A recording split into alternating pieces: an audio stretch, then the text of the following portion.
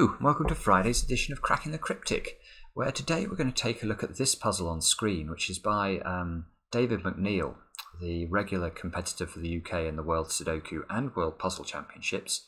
Now, David released an online test earlier this week featuring hybrid puzzles. So this Sudoku here has a hybrid. It's a hybrid of clone Sudoku and killer Sudoku, it looks very interesting. And we'll have a look at that in a moment, but I just want to mention first, thanks to all those of you who've gone out and bought Chess Sudoku. It came out earlier this week. The reviews have been great so far. We are very, very pleased. And if you have bought the app and are enjoying it and you haven't rated it yet, please, if you could just spare 1 minute to go onto the App Store or Android or wherever it is and give it some stars, we would be most appreciative.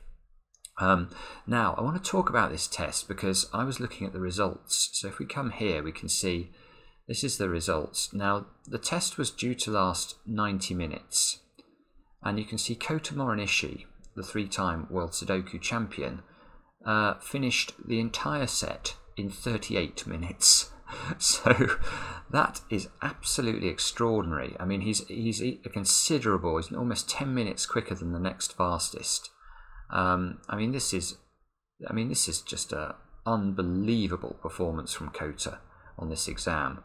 But what I also wanted to show you is if we come down to the bottom here, we can see each of the puzzles and you can see how many points were allocated to them and how many people entered answers for them. Now, the reason I've chosen the killer clone or killer and clone is it has the lowest entry. So I suspect there must be a trick to it or something that was very hard to spot under exam conditions. But what I'm going to do as well, I suspect all of these puzzles are going to be brilliant. So I'm going to run a Twitter poll and you guys can choose another of these puzzles for us to do on the channel. Mark did do the test and he said, well, I shouldn't really spoil it actually in case you then pick the ones he said were hard. But he said he found the Little Killer and Thermo hard, and one other as well. I can't remember which one that was. But let's think about it. This puzzle we're going to do today is a 65-point puzzle out of, what was it, 450? Yeah, so that's what? Something like 12 or 13 minutes, something like that. Is how long this puzzle should take if you were just aiming to finish the test within the time. And you can see, to do that, you'd have had to be going at some pace. Very few of these, only the top 17 people finished the test, and there are a lot of entries. So if you can get this done in under 15 minutes, I think you are well on track for being very, very competitive on the world stage. Now, to beat Kota, what did Kota's time? 38 minutes, good grief. So I mean, this is something like a 5 or 6 minute puzzle for Kota, which, yeah, maybe we won't use that as our benchmark. Right, where's the puzzle? Here it is. So how does this work? Well, you can see we've got some killer Sudoku type cages in the grid, and the only thing to remember about those is that you can't repeat a digit in a killer cage. So whatever, let's say we've figured out this square was a 4, then none of these other 3 cells in the 12 cage could be a 4. Obviously the number in the top left is the sum that you need to make sure all of the digits in the cage add up to. And then we've got these cloned regions. There are 3 grey cloned regions. Now these have to be exact mirrors of each other. So if we found that there was a 1 in this position in this clone, there would have to be a 1 in this position and this position in the other clones. So that's all there is to it. Now with that, I'm going to have a go. Let's get cracking. And if you want to have a go, and I do recommend it, click on the link under the video and that will take you to our webpage where you should be able to play along. Now, as I was typing this into the software, I noticed something which is probably what I would do to start, which is that every single cell in this Sudoku is either in a clone square or it's in a cage. Now that means we ought to be able to work out the value of each of these clones, and we can do that because we know that every 3x3 block in a Sudoku will contain the digits from 1 to 9. Now if you add the digits from 1 to 9 up, you'll get 45. So I know that this Sudoku in total, if we looked at the finished solution, we're going to have 9 lots of 45 in the grid, which is 405. So all I've got to do, in theory at least, is add up the value of all these cages, deduct that from 405, divide that by 3, and we're going to get the value of each of these clones. So why don't we start with that and see what that tells us. So we've got 54, 61, 81, 88, 95, 105, 128, 156, 180, 209, 209, oh yeah, let's use that one, 239, 251, 252, 272, 285. So we've got 285. So we've got 120. When we deduct 405 minus 280 is 120. So we know that we've got 3 cloned areas. So we divide 120 by 3 and we get 40. So each of these areas adds up to 40. Now we have to be a bit careful. I was about to make a mistake by saying that that means there can't be a 5 in the grayed areas, but that's not true, because if we look at these clones, they are not in the same box. So we don't actually know what's missing. So we could easily have repeated 1s and repeated 9s or something like that, and you could make it up a different way. So I'm not actually sure how helpful that is to know that each of these adds up to 40, but it might be helpful. So let's look at the rest of the grid and see what we can spot. Are there any cages here that have restricted properties? Well, there's this one, the 30 cage. That must be 6, 7, 8 and 9. That's the only way of getting to 30 in 4 cells. The 12 is, there are 2 ways of making 12 in 4 cells. It must contain a 1 and a 2 though. Let's label that up in case that matters. 28, similarly, there's 2 ways of making 28, and it must contain an 8 and a 9. So let's put that in.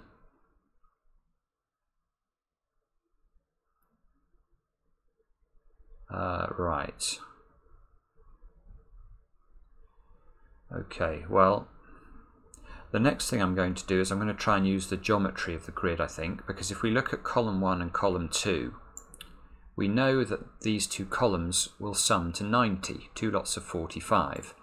But we can see here we've got 27, 51, we've got 80 in the cages that are entirely contained within the first 2 columns. So I know actually these 2 cells sum to 10. So these sum to 10 and these sum to 10. Now that's immediately helpful. Look down here. If these sum to 10, there's no way this square can be an 8 or a 9, because we've got 10 here plus 29, that's 39. These 2 have to sum up to 6. So in fact, this square has to be a 5 or a 6, I think. Oh no, not 5, 4 or 5. Can't be a 6 because I can't put a 0 there. So this is a 1 or a 2.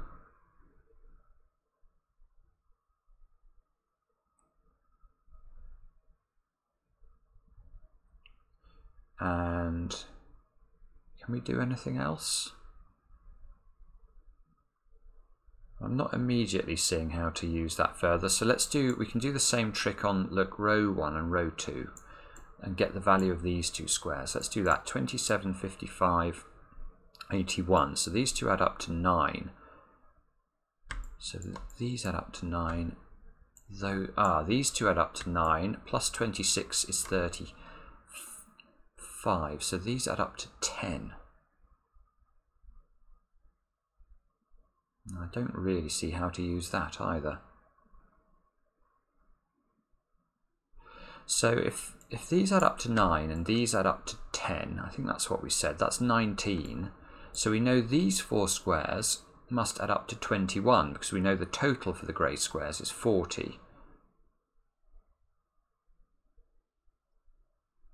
So these squares here add up to 21. Now in fact, these add up to 21, but plus this side. Now I think I've lost track of whether I think that was 10, wasn't it? So I've got 21 plus 10. That's 31. So these add up. There you go. There's the break-in. These add up to 14. Now, if we look at these two carefully, the lowest number I can make those two squares add up to is 13. So in fact, they must add up to 13 because I still need to put something in that square. So that is a 1. And these two digits are 6 and 7. So these two are 8 and 9. And well, if we think about, we know that there must be a 6 or a 7 in this 28 cage, so it now must be there. This is an 8-9 pair.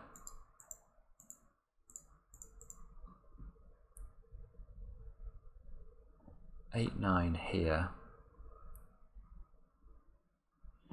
So, okay, so we made a little bit of a break in there, but I'm stuck again now.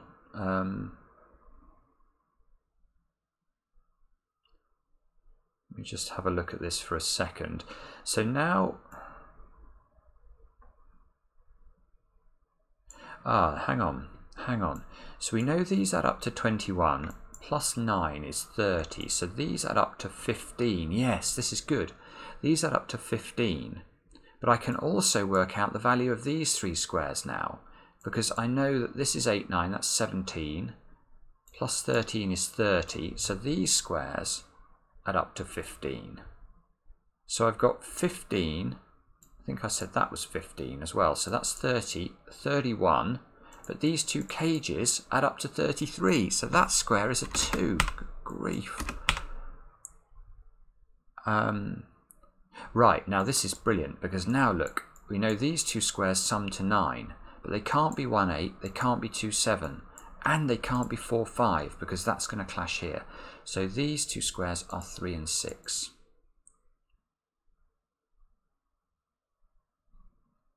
And, okay.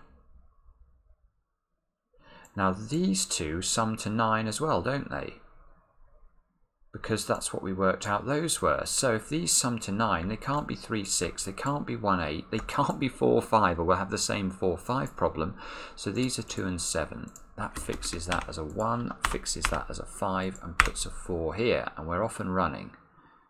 Now the 5 in this 28 cage means this must be a 6.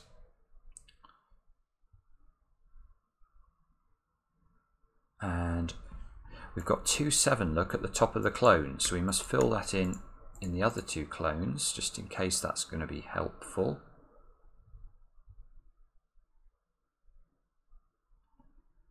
(29, 30, 35), these have to add up to 10, so these two are either 3, 7 or 2, 8.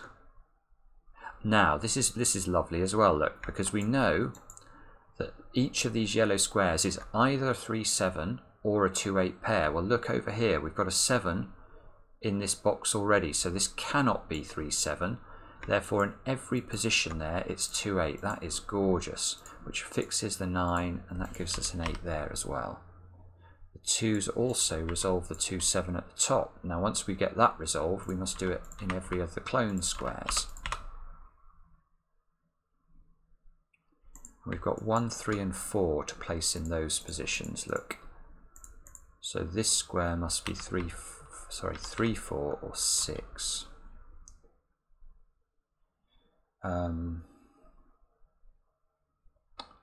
Okay, so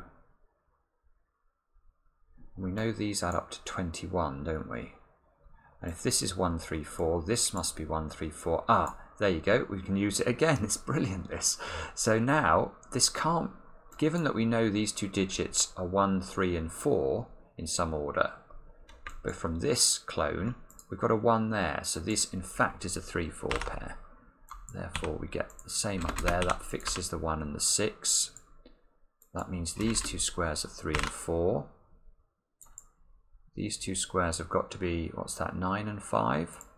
So again, we can fill that in the other two clones.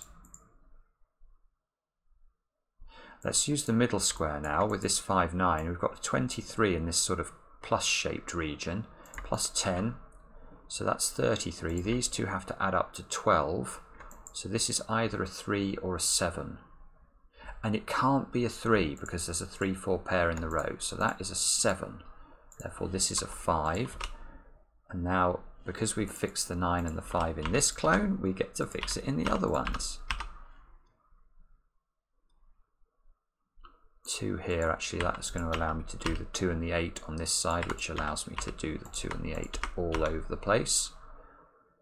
3, 4 here, so these two squares have got to be 1 and 6. You can see that's going to be resolved here, because if this is a 1-6 pair, the 1 there forces that to be the 6, that to be the 1, and that to be the 6. This must be a 1 to complete the column. We need 3, 4 and 9 in those squares, so the 9 must be on that side, and this is a 3, 4 pair. These squares here have got to be 1, 7 and 8. You can see the 7's forced to the top by the 7's on both edges. The 8 fixes that one, that's a 1. Now the 17 cage is forced as well, because we've already got, we know these 3 squares add up to 10. So we now know these must be 4 and 5, and that fixes that that's a 3. That fixes the clone shape, look. This is 4, 5. Can't quite resolve that yet, but I think we're doing all right here. We're not doing as well as Kota did, but we're doing okay. Now this has got to be 7 and 8. You can see the 8 there is resolving it. 8, 7 into these two squares. We still need a 5 in this row, so let's label those up and have a look where we can go now. So there's got to be a 1 down here.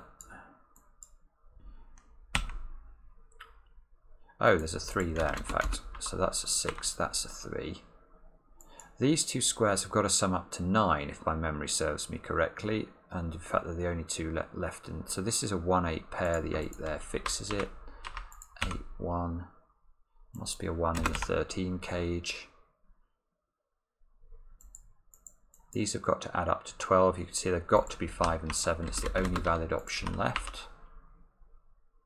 That fixes the 4 and the 5 up there. Yeah, and I think we spotted the trick. I think we did. I think it was that the playing around with the geometry of the puzzle and then cloning it. It's hellishly clever. 1, 3, 5 and 8. So it's a 1 here, and an 8 up here. 3's over here and 5's over there. These two squares have got to be 3 and 4. So we've got the clones filled. I think it's just going to be a matter of doing decent Sudoku from here on. So 7, 6 can be resolved in that way. There's a 6 in one of these two squares. 1, 2 and 4. You can see the 2, 4 here. Shift the 2, 4 upwards. So that's a 6, that's a 1, that's a 4, that's a 2. The 8, 9 is resolvable because of the 9 here. This 8 fixes the 8. Oh, oopsie, I didn't mean to do that. It fixes the 8 at the top. So when we place the 8 in this square, there's now only 1 square left for a 5. 1 and 3, 3 and 4, 2 and 5. 4 and 9 into those two squares. You can see the 4 at the bottom tells us which way round that goes. This 5 fixes the 5 and the 3. We still need a 9 and a 6 here. That's now doable. And we still need a 3 and a 7 here. So that's doable as well. And I think we're done. Let's check. Yes. What a great puzzle. What a great puzzle. Let me know in the feedback what you thought, and remember to check out our Twitter poll. So our Twitter handle is @cryptic_cracking. You can find a link under the video as usual. And let me know which other puzzle of David's you'd like to see. Thanks for watching. Back soon with another edition of Cracking the Cryptic.